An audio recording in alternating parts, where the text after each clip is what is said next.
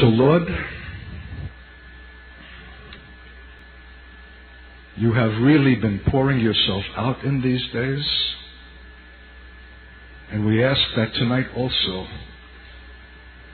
there would be an especial grace, my God, in speaking and in hearing to communicate this particular burden that must find its way in the foundation and understanding of the church of the last days. Disabuse us of any sentimental notion or any human notion, my God, that is for or against Israel, but bring us into an alignment with your view and the significance of that nation, your dealings with it, its restoration in the last days. Show us our part, our privileged part. We thank you and give you the praise in Jesus' name. Amen. And take fatigue from your saints. Clear, my God, every dulled mind and heart and spirit from just bodily fatigue and just the fatigue of much hearing and much speaking in these days. Thank you.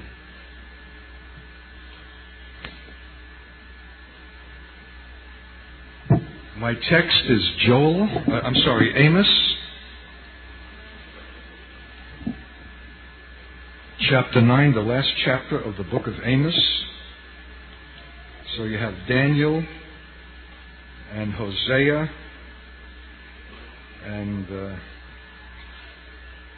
Joel and Amos that are called the minor prophets. But minor, not in the sense that they are insignificant or unimportant, but that the body of their writing is less than and smaller than the greater or the principal prophets like Isaiah, Jeremiah, and Ezekiel. But all the prophets are integrated and related in their understanding and in their revelation, though often they are separated by centuries from each other. They all dovetail and complete the remarkable tapestry of prophecy that speak of things not yet finished. I'm always astonished at the church either handing out or carrying New Testaments only. The New Testament and the Psalms. As if the Old Testament is finished because it's old. Do you realize that there's more in the Old Testament that is yet to be fulfilled in the future than is included in the New? So don't think that the one book excludes the other. The new is hidden in the old, and the old is revealed and confirmed in the new. We need to open up the prophets again. And most Christians have only a very scant knowledge of these prophets. And I can't think of anything more on time for the church now than to study the prophets. So in this last chapter, chapter 9 of the book of Amos, we're reading from verse 8. Behold, the eyes of the Lord God are on the sinful kingdom, and I will destroy it from the face of the earth. Nevertheless, I will not totally destroy the house of Jacob, declares the Lord. For behold, I am commanding, and I will shake the house of Israel among all nations. You can take your pen and underline the word all. That includes the Philippines. I will shake the house of Israel among all nations, as grain is shaken in a sieve, but not a kernel will fall to the ground. All the sinners of my people will die by the sword, those who say the calamity will not overtake or confront us. And in that day I will raise up the fallen booth or tabernacle of David, and wall up its breaches. I will also raise up its ruins, and rebuild it as in the days of old, that they may possess the remnant of Edom, and all the nations who are called by my name, declares the Lord who does this. Behold, the days are coming, declares the Lord, when the plowman will overtake the reaper and the treader of grapes him who sows seed, when the mountains will drip sweet wine and all the hills will be dissolved. Also I will restore the captivity of my people Israel, and they will rebuild the ruined cities and live in them. And they will also plant vineyards and drink their wine and make gardens and eat their fruit. I will also plant them on their land, and they will not again be rooted out from their land, which I have given them, says the Lord your God. The reason I so much appreciate this single chapter is because it telescopes and brings together the whole scenario and drama of Israel in the last days. And it is a frightening and violent picture of a people again uprooted for a final time. If you can understand where I am coming from, I see present Israel, established in 1948 politically, as given for the purposes of God, not to be established, but to be uprooted. How far will God go to perfect a nation whose restoration is critical to the conclusion of all his redemptive purposes in the earth? A nation that has brilliant promise and a millennial destiny and glory so great that God says elsewhere in the prophets, I will call you by another name. You will be called the ministers of the Lord. Nations will bring their riches to you. That nation that will not come up to you to celebrate the Feast of Tabernacles will be cursed. That the Gentiles of 10 nations will clutch the skirt of a Jew and say, take us to your God, for you know him. That you will be a diadem in my hand, a golden ornament, a necklace, a thing of beauty, of enhancement, of honor and glory among all nations. None of these words describe Israel presently, but they describe God's restoration of a nation that he will allow to sink all the way down, that he might bring it all the way up and fit it for its millennial destiny and glory. Now, why this strategy of sifting Israel through all nations? Because God is not only sifting Israel, he is at the same time sifting the nations. We had a little talk this afternoon at the university here, and my principal thought to the students was, don't think that God can be relegated to Friday, Saturday, or Sunday worship only. God is the God of nations.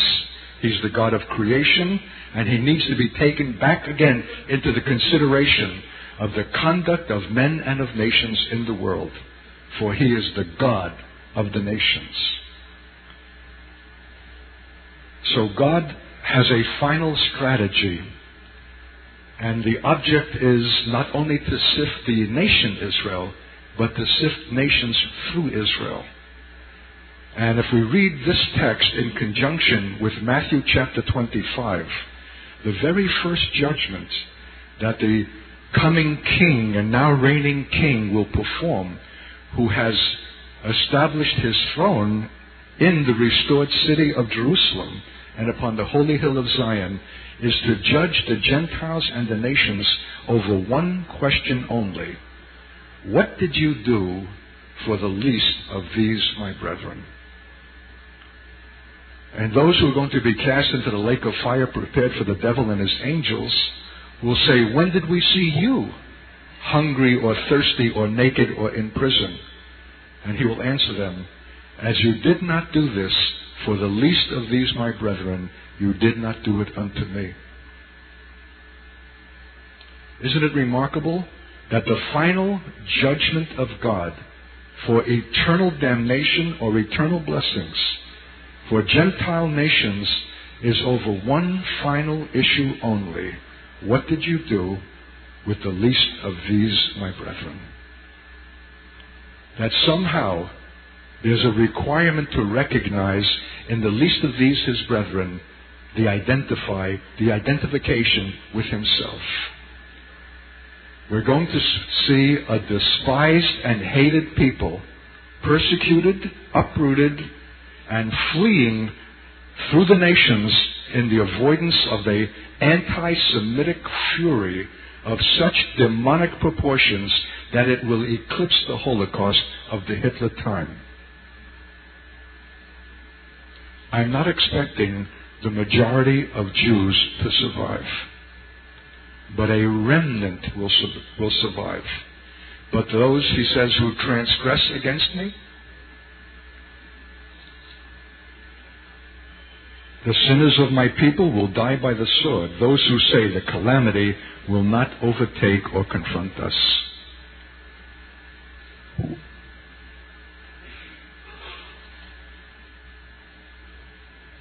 Now, this text brings together so many wonderful elements, because the very next thing that we hear is, and I will restore the booth or the tabernacle of David, which is fallen down. And my own interpretation of that is that is a statement of the Davidic government of God.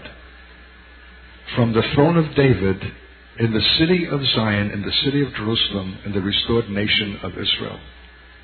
And this connects with so many scriptures, one or two of which I have been speaking now and again through the days that we have been together.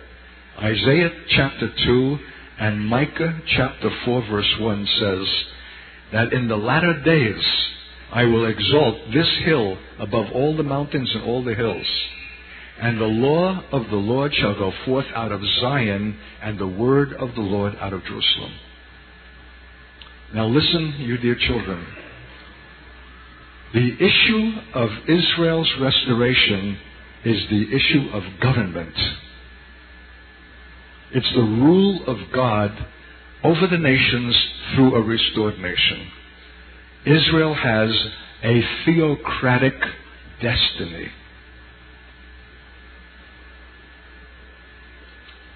God in His own wisdom has established that one nation of His choosing should be central to all nations, and that the government of God should go out through this central nation, not because it's great, not because it has some special distinctive being Jewish, because their historical record stinks, because they have blasphemed Him in every nation where He has driven them, but because He has chosen them, and because the gifts and the callings of God are irrevocable.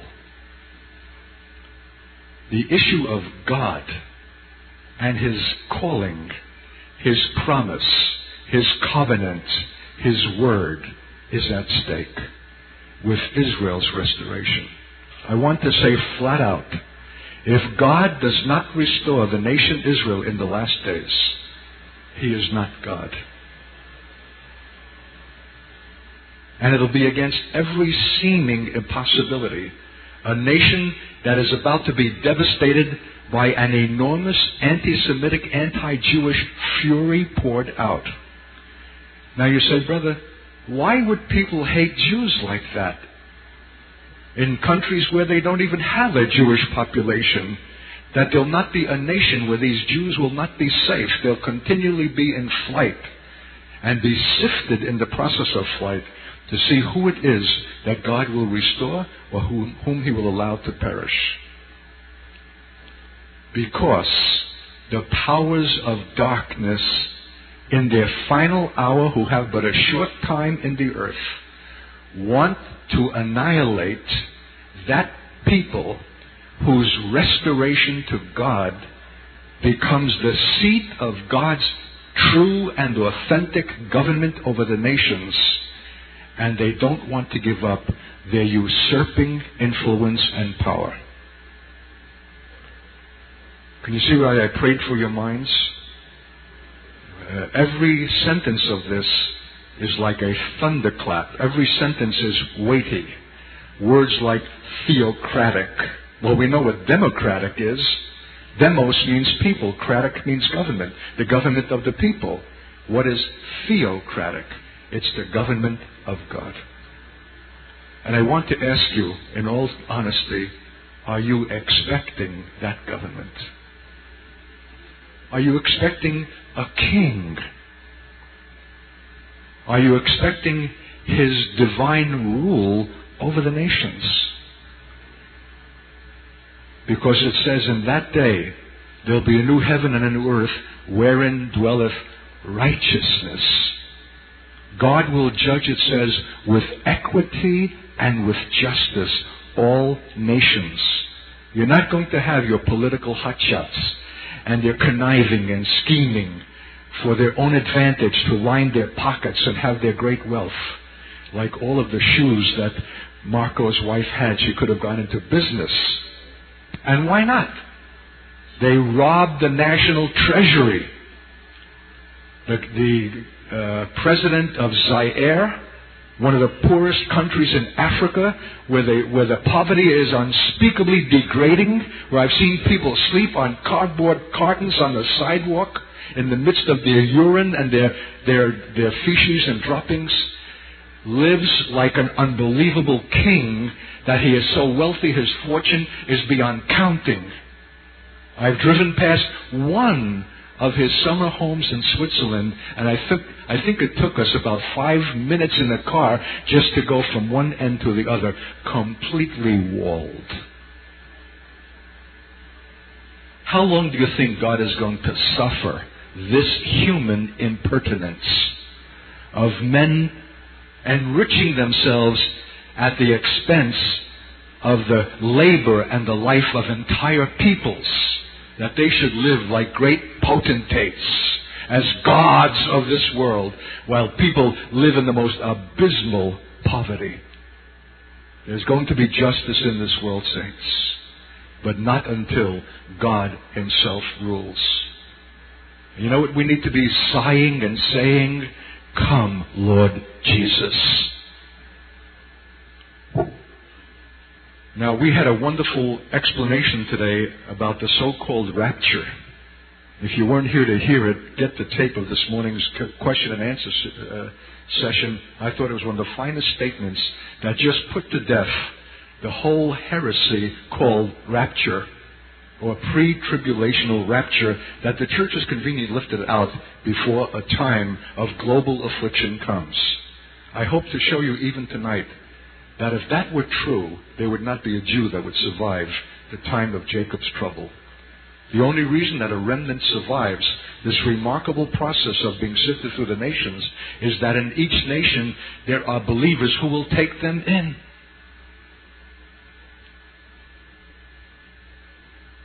Who will provide for them, who will see them naked and clothe them, and see them hungry and feed them, and visit them in prison, and it won't be convenient to do it. It'll be just as dangerous to identify with these hated Jews, where they will be globally hated by every nation, as it was during the Nazi time when Corrie ten Boom's family took them in to their Amsterdam apartment, up in the hidden places. And if you can receive this, what am I doing in northern Minnesota? With the temperatures of 35 below zero, and we have been there for 21 years. Couldn't I operate from New York City, or Florida, or California, in some comfortable place? Why that remote place? Because God spoke to me audibly, and gave me the name of that place, and He said, End Time Teaching Center, Community Refuge. We believe with all our hearts that we are on a farm, and we are a community that God has called to provide a food-producing and life-sustaining place. Not for ourselves only, but those who will be coming to us in flight from persecution, that we might take them in.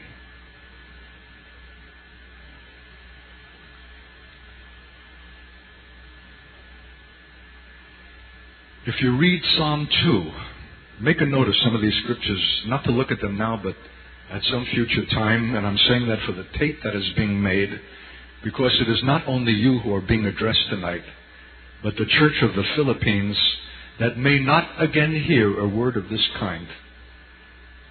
I hope it doesn't sound egotistical, but I am one of the few men that is speaking this comprehensive understanding of the mystery of Israel in the last days as it pertains to the church.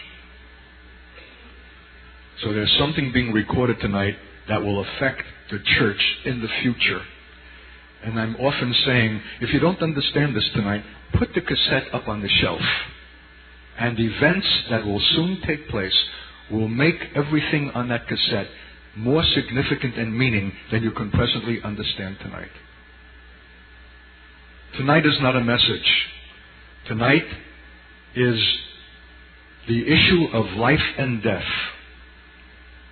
Because of this speaking, individual Jews in their last days extremity, coming through the Philippines, I know not how or why, but often the very route that I myself take in the ministry that God gives me, actually He shows me to be the flight of route and escape. So we came from Egypt. It's all Egypt. We came from Japan. We began our trip in Japan. And in Japan, we had some meetings with a man who televised them, who has a ministry in Vladivostok in Siberia, which is only a short hop from Japan. And so that it is conceivable that Jews would be coming, and there's a great mass of them still in the former Soviet Union, running to millions. The United States and Russia have the greatest Jewish communities yet. And that they might be driven out of even their places of security in present-day Russia, Moscow, and other places, and pushed into Siberia and by boat. However, the Lord might then bring them to Japan for Japan sifting, and then from Japan to the Philippines, and then from here to Indonesia or Malaysia. I don't know how or what. But I know that you're not going to be exempted, not only for the Jews' sake, but for your sake. God says, I will not do this in a corner. I will do this before the face of every nation. The tabernacle of David, which has fallen down, is the Davidic government of God. Now, why do you say Davidic, Art? Because God has made a covenant with King David that a seed from your loins will sit upon your throne and rule over the house of Israel forever. That's in 2 Chronicles chapter 7. Don't look at it now. Write it down. Therefore, God has made a promise, a very important covenantal promise with David, that a descendant from David, who is both the seed and the, in Revelation, he's both the seed and the,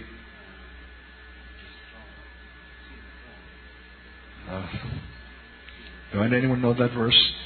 He's both the offspring and the morning star. He both comes from David, and yet he's greater than David. Now, how can God honor a promise like that?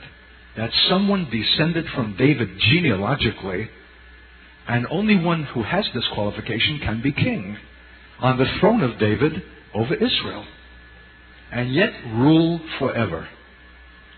He has to have the qualification humanly as a son of David, but he has to have the ability to rule eternally as the Son of God. And there's only one who has that qualification. Now, the powers of darkness know much better what I'm talking about tonight than you. And in Psalm 2, we read, why do the heathen rage? The heathen is the word for nations. Why do the nations rage? And the kings and the rulers take thought against God and against His anointed to break their bands asunder. And God holds them in contempt, and He laughs and He says, for I have declared the decree, this day have I begotten you. I have set my king on the holy hill of Zion. Now listen, children. The hour has come when we ourselves have got to be students of the Word of God. We ourselves need to draw out the meaning. We ourselves need to understand what is being said, what is being disclosed in this remarkable Davidic song. That the nations are hostile. They're foaming at the mouth because they don't want God's king on the holy hill of Zion. For when that day comes, the kings and the rulers of this earth are finished. Now, if you're a real student of Scripture and you're putting questions to the text, you would say, now is God repeating himself? Why does he say the kings and the rulers? Isn't that redundant? Isn't that an unnecessary repetition? Not at all. The kings are the human and visible magistrates over nations, but the rulers are the invisible realm of the principalities and powers of the air. And they take thought together against the Lord and against his anointed, for they will not have this man to rule over them. But God says, I have declared the decree. I have spoken it. This day thou art my son, I have begotten thee, and I have set thee on the holy hill of Zion as king. And then he says, ask of me, and I will give you the nations for your inheritance. Listen, dear children, right now tonight, who do you think is ruling over the Philippines? Ramos? There's been an unbroken succession of manipulation and rule over this nation that goes back to the time of the Spanish exploiters and everyone who has come to put their filthy hands into this nation and to extract its riches. Because greed, ambition, power, rape, lust, domination, and violence is the name of the game for the powers of darkness over every nation and over this nation. And they love it and don't want to give it up.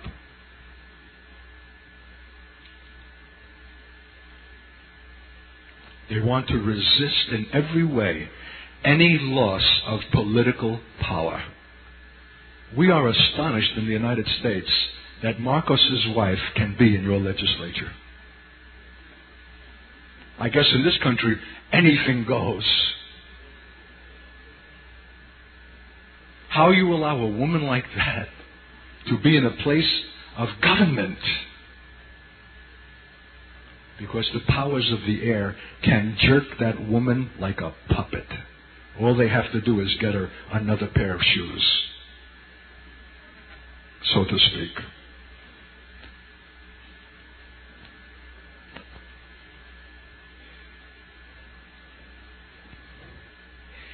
So what do they know that the church doesn't know?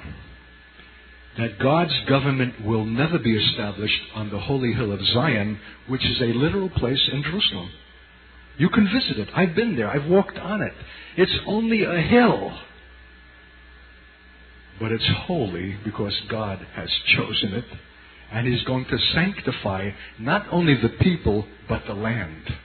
In fact, in the end of the age, Jerusalem itself experiences convulsive earthquakes that so shift the terrestrial configuration of Israel that the whole city of Jerusalem is lifted up and above every other place in that land and maybe in the world. It will be the highest prominence in the world, where today it's only a pimple.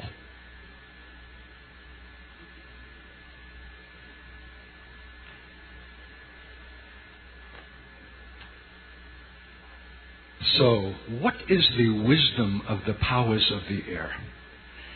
What will they do to checkmate and to keep the fulfillment of God's theocratic intention through a restored Israel? What would be the expression of their wisdom to keep themselves in the place of power and rule, to continue to manipulate, to jerk, and to possess nations? Annihilate that people whose restoration brings that David to be their king. And that explains the demonic antichrist fury that will sweep through every nation in the last days. because those nations will be defenseless against the demonic spirits that will just spread like a fire, seeing that the devil knows that he has but a short time. And what defense do nations have against these powers? They've been object of manipulations for as long as they have a history. And if the great nation of Germany, whose civilization was far more brilliant than the Philippines, or even the United States, and gave the world such giants of culture as Goethe, Fichte, Hegel, Nietzsche, Schopenhauer, Wagner, Mozart, and we will give. And how will the church be treated and be standing in a time when Antichrist fury sweeps the earth that hates God's people, either as the unsaved and yet unregenerate Israel or the church? We will share that persecution with them, and maybe the very reason for that is that we will identify with them and extend ourselves to them, and therefore be willing to suffer their fate. And when some Jew coming out of Russia and Siberia through Japan and into the Philippines sees some brown face willing to suffer for this Jew's sake in identification with him, though there's no natural reason why that person should extend himself and take the sacrifice and risk, they will be moved to jealousy. You know what they'll understand? There's no natural way to understand why Filipinos who have had no experience with Jews, no exposure, no reason that they should be in any way disposed to them, love them with an everlasting love, are concerned for their well-being, and are willing to extend themselves and take them into their homes and care for them, though they know that if they're identified in court, they're finished. You know what a thinking Jew will have to say? There's no way to explain this but God. If you look in Ezekiel chapter 20, from about verse 33, here's what you will read.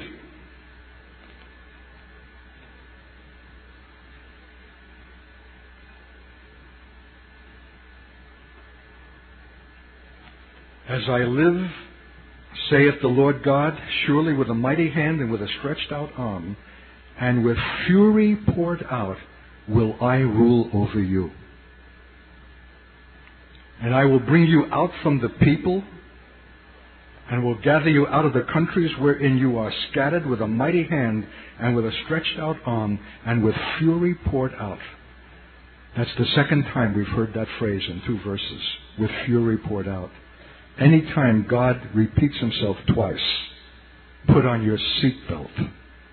It's going to be an unbelievable fury, for what else would require Jews from New York City or Chicago or Los Angeles or Hawaii or Vladivostok or Moscow to be uprooted from their places of security and comfort and allow themselves to be carried through places in the world that they would never have thought to travel. And the wilderness places of the world, off the beaten path, not Manila necessarily, but lesser known places that are somewhat obscure, like Iligan City, for example.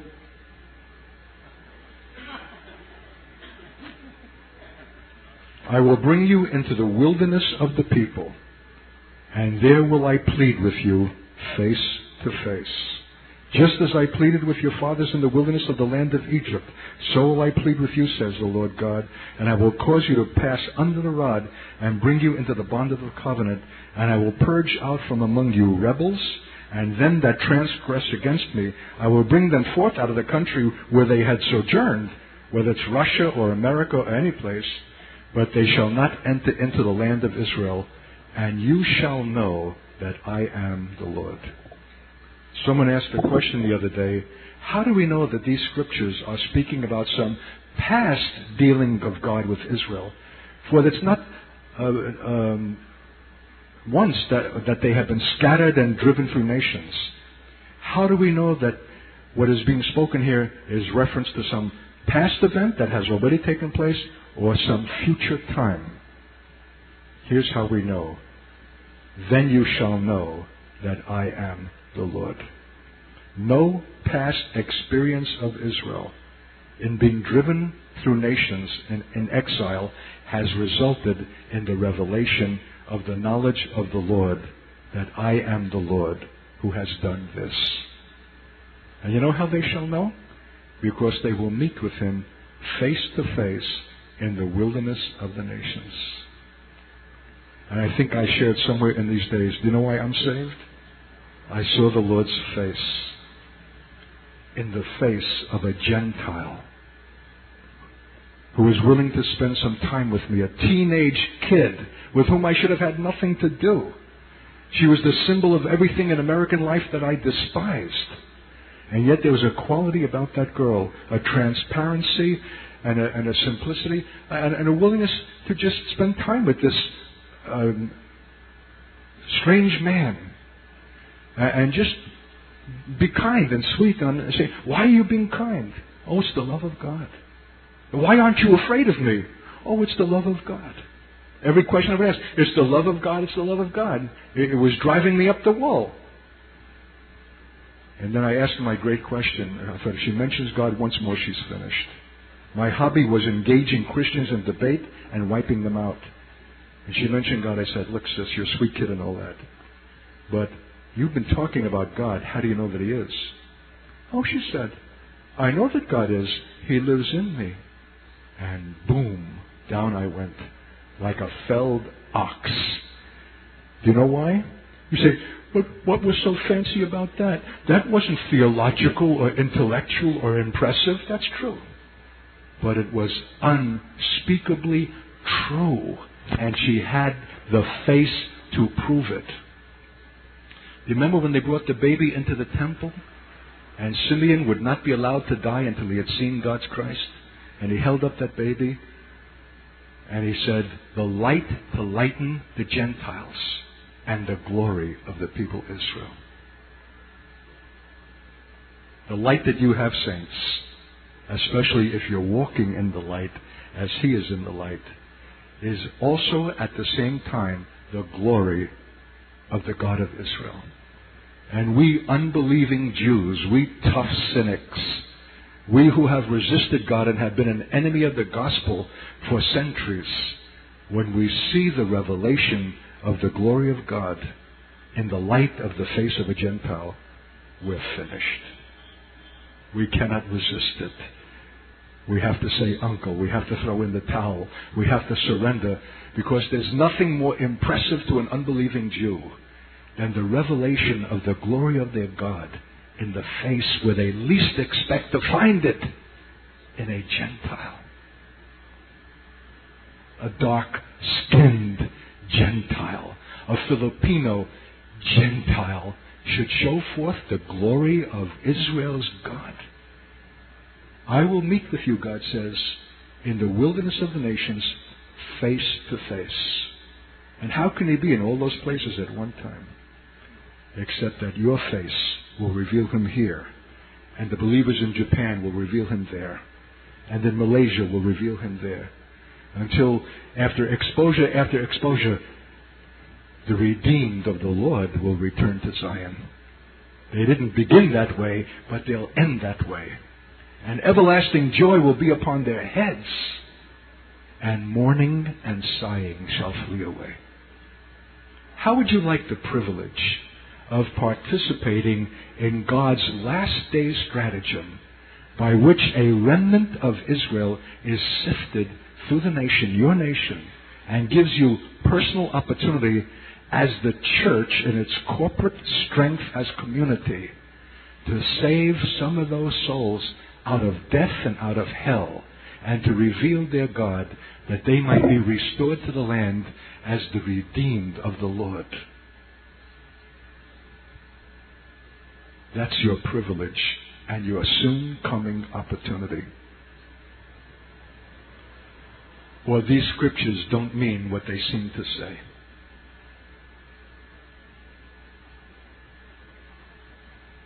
and you shall know that I am is the Lord. Verse 41, I will accept you with your sweet savor when I bring you out from the people and gather you out of the countries wherein you have been scattered. I will be sanctified in you before the heathen. You know what that means? God will be honored and God will be revealed through his dealings with Israel before the nations. And the nation that refuses to receive the testimony of the reality of God, who has judged Israel by scattering and dispersing them through the nations, and then restored a remnant of them in his mercy, that nation will be judged and will be without excuse. Can you see the multiple purposes of God that is served by moving Israel through the nations? Will the true church please stand up? It will be the ones willing to extend themselves for this despised people at the risk of their life. The phony Christians, full of noise and clamor, will have no interest in this and might even find themselves opposing the Jew as being a threat to the nations and good riddance to bad rubbish.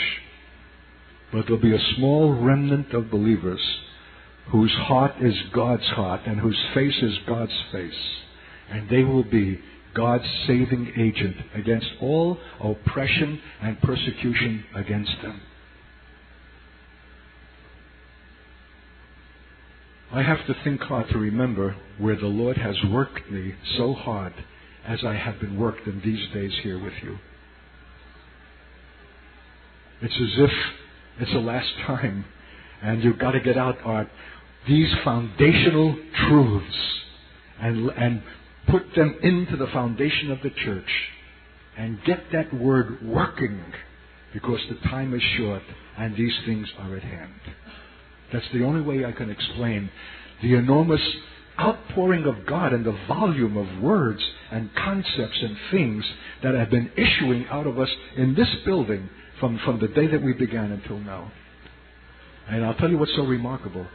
Your ability to hear and to receive that volume of intense and complex speaking astonishes me. I don't know of an American congregation where they would sit still so long to hear things of this difficulty as you have. You know what I'd have to say?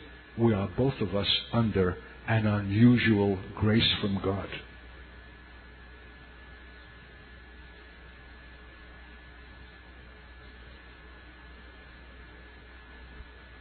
And you shall know in verse 42 that I am the Lord when I shall bring you into the land of Israel, into the country for which I lifted up mine hand to give it to your fathers. When I shall bring you is different than when you brought yourself. It's one thing for men to make their own political Zionist arrangements through Jewish ability, wealth, finance, and the assistance at that time of other nations. But look what the result of that return has been. Conflict with the Arabs, conflict with Palestinians, the nation itself divided almost to the point of a civil war where one Jew kills the prime minister of his own nation. You can tell the difference when God does something and when men do something. And God allows them to take a shot at it first and fail, that they might know the difference when God restores them to the land supernaturally. You will know in that day that I am the Lord who hath spoken and done this. And why is it so important that they should know? Because thousands of years before, God raised up one man from Ur of the Chaldees, whose name was Abram, and called him and made him a promise that I will make you the father of many nations, and from your loins will come a nation that will bless all the families of the earth. You guys don't know what blessing is. Jim and I were standing out in front of the Motel Crystal Inn and looking out and enjoying the landscape. And Jim said, Boy, what will this look like in the millennium? What will this look like when God has really cleaned the streets and taken the junk out and the dirt and the noise and the grime and the true beauty of the Philippines shines forth both in its people and in its soil and in its nation. It'll be glory unspeakable. It'll be radiant and shining. And these Jews will be in every nation and shall bless all the families of the earth. And you know what God has given you? A down payment in me. That's right. You're getting a foretaste of what kind of blessing redeemed Jews will be bringing, because they will be grafted back into their own root. How much more, Paul says, when they shall be grafted into their own root than the wild branches that have been grafted in. How much more? My first pastor, he said, I've never seen a convert like you. He said, I've never seen anybody suck up the Word of God. And every sermon, he says, I speak in Bible study, you take notes till your hand is limp. After 6 months, I stopped taking notes because I got everything that man could offer. He said, I've never seen a convert grow up like you. And I said, is that really? I don't know. I'm not aware of that. You know what I have to say? It's true. When the Jew is grafted back into his own root, it's much more. But it's not much more for his sake. It's much more for your sake. I am giving you a preview of the blessing that will come to the Philippines when it will not just be a single solitary Art Katz going hoarse from so much speaking, but 10 or 100 or 1,000 apostolic Jews filled with the glory of God and grateful for the mercy that has saved them out of death, now coming and speaking into the nation and teaching righteousness and blessing in their priestly way, for God made them a nation of priests and a light unto the world. When I drive down the streets of Manila and I see the advertising for the movies that you guys watch, or at least your people watch, your nation watch, there's something in my stomach that knots.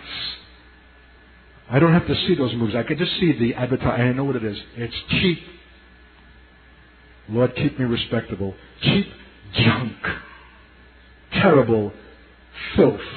Stupid, mindless, sexy, violent, fighting, explosive things, cars going up in flames and shooting, and what vomit. I'll tell you, when my people will come into your nation in their priestly role, you'll not see films like that. They'll be jealous over the holiness of God and the sanctity of your nation and the beauty of that nation that glorifies God in holiness. They won't let you get away with cheap stuff. You'll be blessed by them. For they will be performing the thing for which God had in the first created them. Israel is central to the nations. I didn't invent that. And if you look at Deuteronomy chapter 32, boy, you ever getting a seminar tonight. And if you haven't paid up, you better pay up before you leave.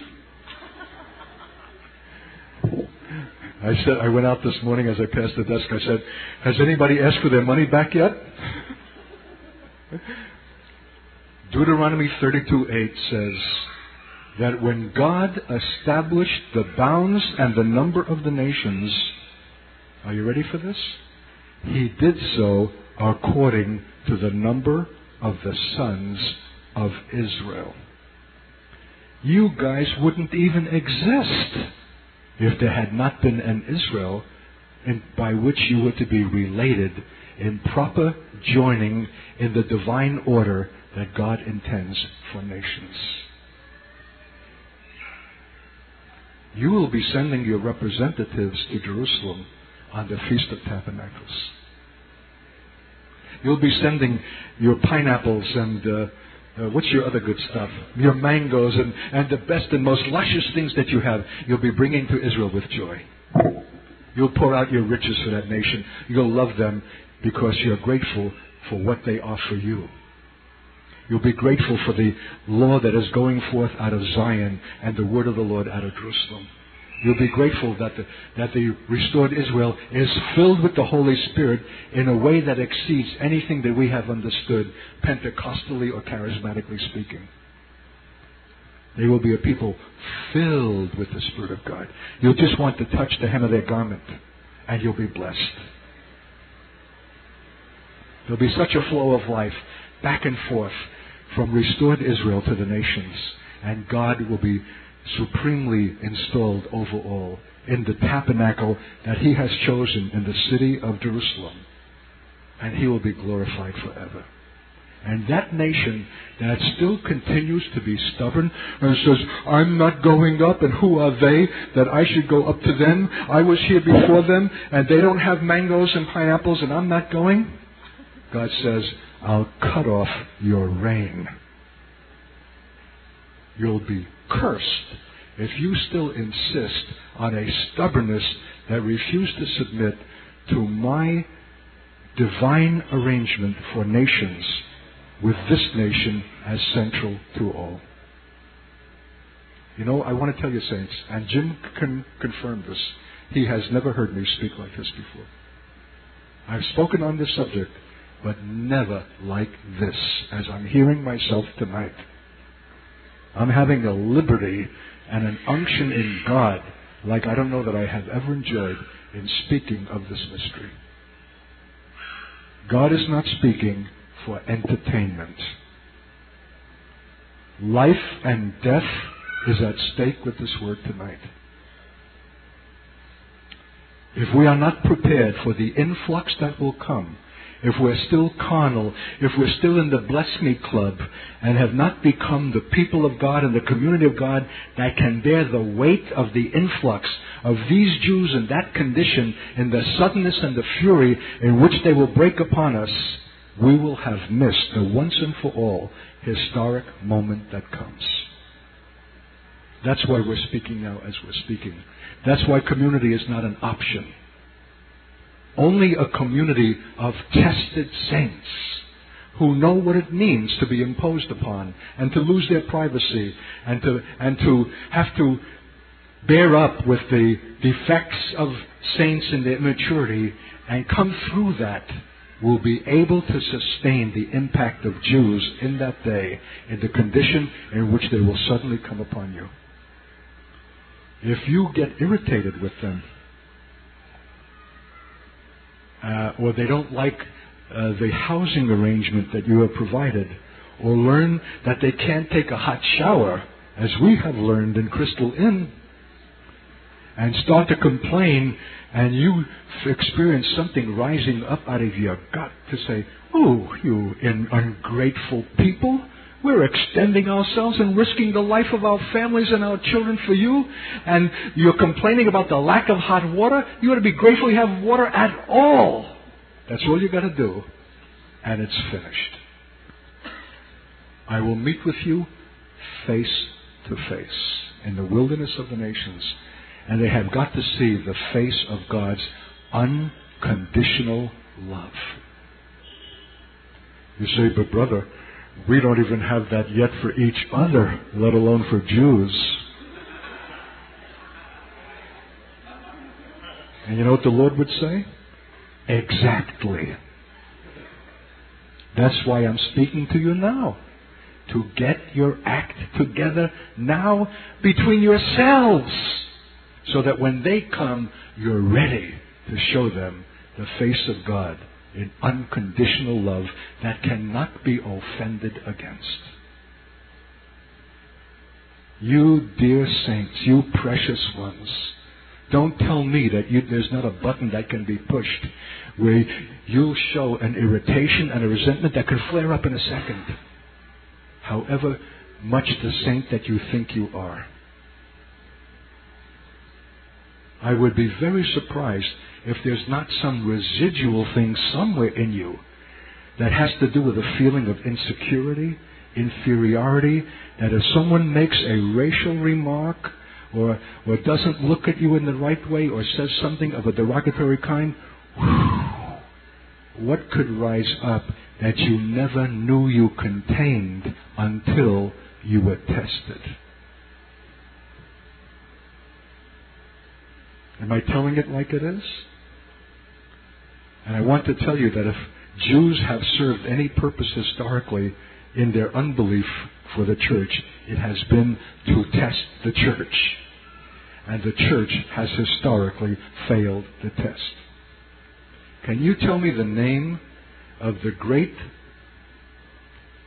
father of the Reform, of the Reformation, who brilliantly laid the foundations for the breaking away from Catholicism and established what we know today as the Protestant Church, who failed the test of the Jew? Martin Luther. He's a much greater saint than any of us in his brilliance, in his understanding of the faith, and his ability to set it forth. Majestic.